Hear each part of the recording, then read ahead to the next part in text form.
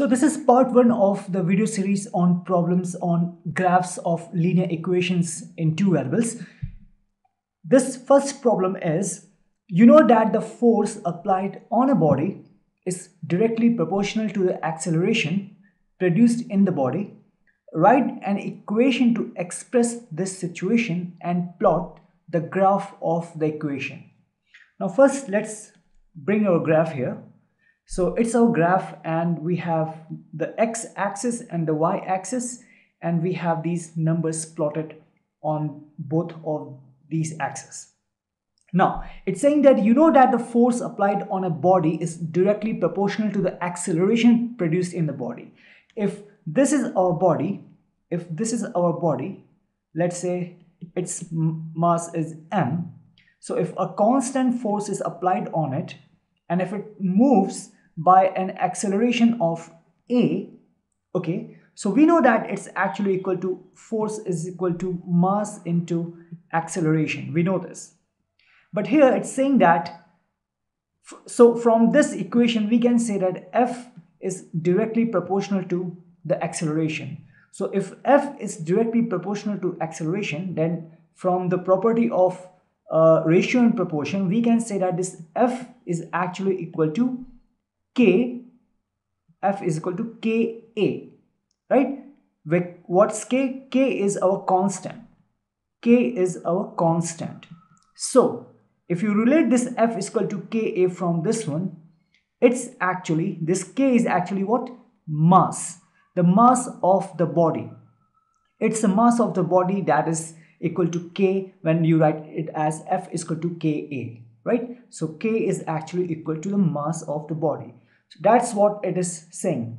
So if we take the equation in general as F is equal to Ka, right, or F is equal to Ma, where K and M are both the same thing, that both are constants, but here we don't have this value of this constant. You don't know about this K, or let's say the mass. So without that it will be difficult to plot the graph of this equation. Let's say that we want to plot the force F on y-axis. So this y-axis represents the force, and this acceleration, we have plotted the values of acceleration on this x-axis. Okay, so y-axis is for force and x-axis is for acceleration.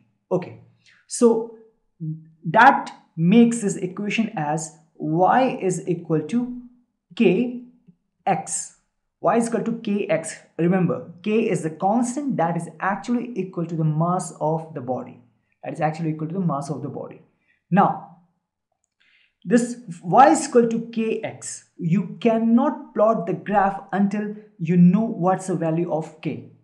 Now, since we have not been given the value of k, let's assume that its y is equal to k is actually equal to, let's say that 3, or k is equal to 4, or k is equal to 5, whatever value you want to take. Let's take k is equal to 3. Let's take k is equal to 3. So from here, you can write it as y is equal to 3x. Okay, so our equation is this. The first thing you have to do, whenever you are plotting the graph of a linear equation in two variables, always check for 0. That is, what will happen to this graph, or how will your line, from where will your line pass through when you put x is equal to 0. Now when you put this x is equal to 0, then it is actually y is equal to 3 multiplied by 0, that is y is equal to 0. Y is equal to 0. It means that 0 comma 0 is the solution of this linear equation in two variables. Now you should know how to find the solutions of a linear equation in two variables. We have discussed this in detail.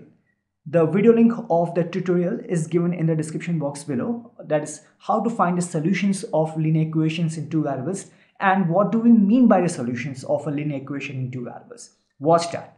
So when you put x is equal to 0, your y comes as 0. It means that 0, 0 is the solution of this linear equation in two variables. It means that when your x is 0, your y is 0. Therefore, this should be the point where x is also equal to 0 and y is also equal to 0. This is the point where x is 0 and y is also equal to 0. So one thing is clear. The line in this for this equation will pass through this origin of this x-axis and y-axis, right? So it will pass from here. And we also know that in order to draw a line, we should know at least 2 points. So one point is this one, 0, 0. Let's find another point. Now, in order to find another point, let's do one thing. Put x equal to, let's put x equal to 2. So when you put x equal to 2, this y is equal to 3 multiplied by 2 becomes y is equal to 6, right? So y is equal to 6. So 2, 6 is another solution of this linear equation in 2 variables, and that's why this is 2 and this is 6. So the point will be here. This is the point 2, 6. So let's draw the line connecting these 2 points. Oops. Okay, so it's not perfect.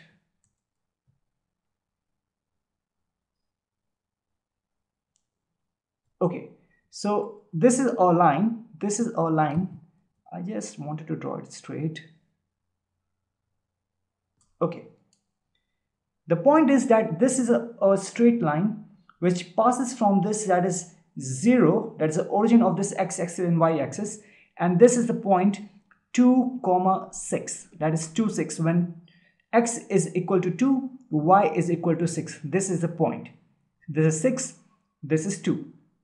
So 2, 6 is the point. So we have 2 points. So we connect these 2 points and we get a straight line, right? Now, what do we mean by the passing of this line in this, when the value of the x-axis is negative and the value, when the value of y-axis is negative and the value of x-axis is also negative?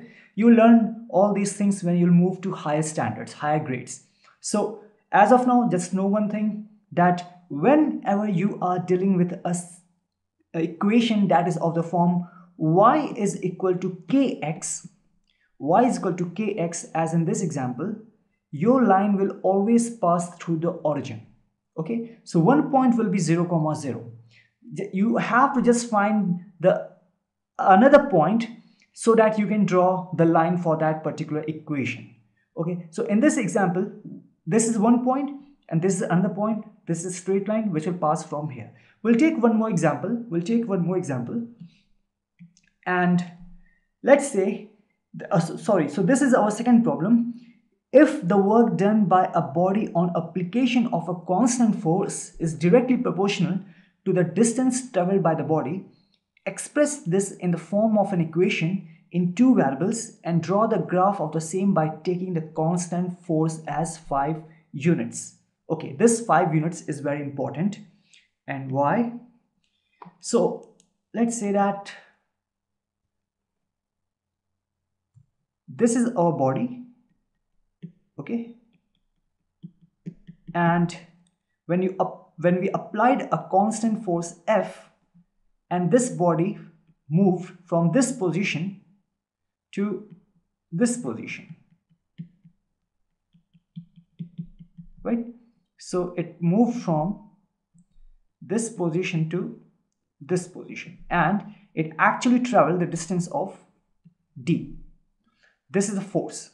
Now we know that the work done is actually given by work is equal to force multiplied by this distance traveled. Actually, it is displacement. When you'll move to higher standards or grades, you learn that it's actually the displacement. Okay, so for your grade, for this grade, just remember it's actual distance. So work done is equal to force multiplied by distance. It means that actually it's saying that work done is directly proportional to the distance traveled by the body. So from here we can write it as W is equal to KD. K is the constant. And what's that constant? Constant is that constant force. Constant is that constant force which is applied on this body, and due to which the body moved from this position to this position. Now here it's given that when you draw this graph, then you have to take this constant force as 5 units. This is given here, which was not given in our previous question. We are not aware of the mass of the body, but in this case we know this constant is actually equal to 5 units. You have to take 5 units. Okay, and that makes it easier. Now it means that if we plot this work done on the y-axis, and k is our 5 units, and distance traveled by the body is on the x-axis, then our equation is actually y is equal to 5x. Now again, when your x is 0, then your y is 0. It's of the form y is equal to kx. And as we discussed earlier in our earlier problem, that whenever you are dealing with this type of equation, that is y is equal to kx, where k is a constant, then your line will always pass through this origin, that is this one. Okay, so we have one solution or the point. What about another one? Let's take for x is equal to 1. So what will happen when x is equal to 1? Your y is equal to 5. Now let's plot this one. 1, 5. This is 1 and this is 5 on the y-axis. So our point is here. Let's connect this. Sorry. So it's something like this. Okay, I need to extend this.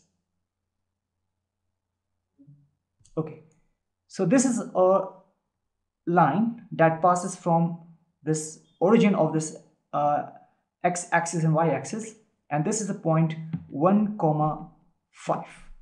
Right? Again, this line is passing from this origin, and the thing is, whenever you are dealing with this situation, you'll always get a the line that will pass from this origin.